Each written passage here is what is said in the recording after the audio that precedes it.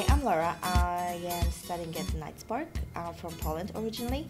I started my journey at Kingston in September 2012 when I started doing my bachelor in History of Art Design and Film. Currently, I'm doing my master in Museum and Gallery Studies. I am running because I feel like Night Spark, regarding being all creative and artistic and with a great atmosphere, we still have an issues and things that needs to be improved or developed or things that we don't have and we would like to have it.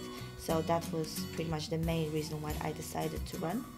I'm studying at campus for 4 years now, as I said, and I know Night Spark, but also the other campuses as well. For last 2.5 years, I work with student ambassador team.